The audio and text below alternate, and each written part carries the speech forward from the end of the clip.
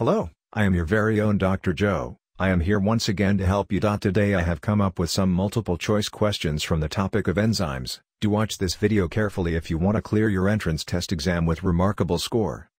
Let's jump onto the questions now. Make sure you pause the question. Read it by yourself and try to find out the right answer. Let me explain you the question first. So in question number 1, we are asked about the effect of pH on a typical enzyme's reaction velocity. There are 4 graphs from which you have to pick the correct one out. So one thing that we know is reaction velocity will be maximum at specific pH of that enzyme, and the range of specificity is very narrow.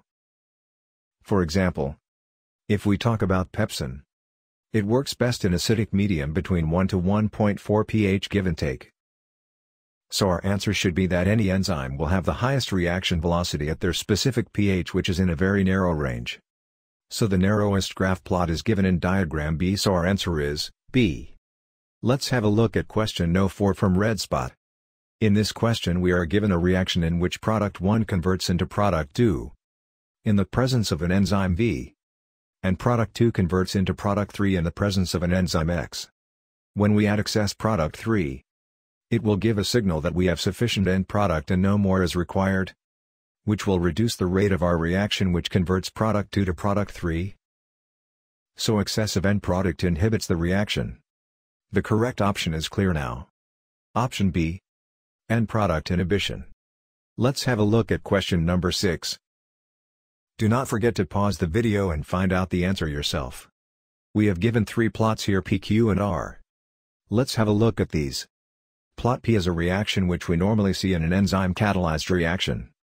So the reaction is not altered by any external agents, so we know now P is an uninhibited enzyme reaction. Let's have a look at the options now. There are only 2 options that have P in uninhibited enzyme category, so we remove C and D. They can't be the correct answers. Now let's have a look at line Q. In this plot we get to see that reaction hasn't stopped and is proceeding forward at a greater rate as substrate concentration increases. We know that the reaction inhibited by a non-competitive inhibitor stops eventually and is not affected by increase in substrate concentration, so this plot Q can be inhibited by competitive inhibitor only. This takes us to our answer, which will be option A. Now let's move on to question number 7 of Redspot only. In this question we are asked about the enzyme which acts on the least number of substrate. Due to its high specificity, if we'll have a look at the options. Lipase acts on all the lipids. Not very specific. Nuclease is also not very specific. Protease acts on all proteins, while sucrase only acts on sucrose, which makes it highly specific. And our correct answer. About question 8 now.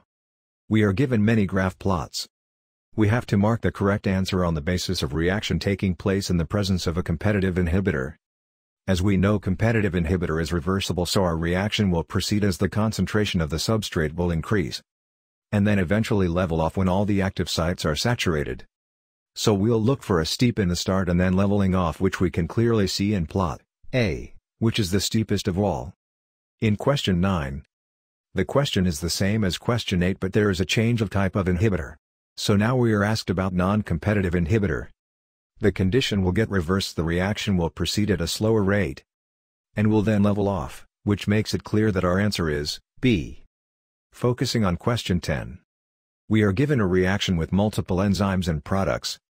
They have told us that when we add malonic acid there is no change in our reactant 1, which is oxy-alpha-ketogluteric acid.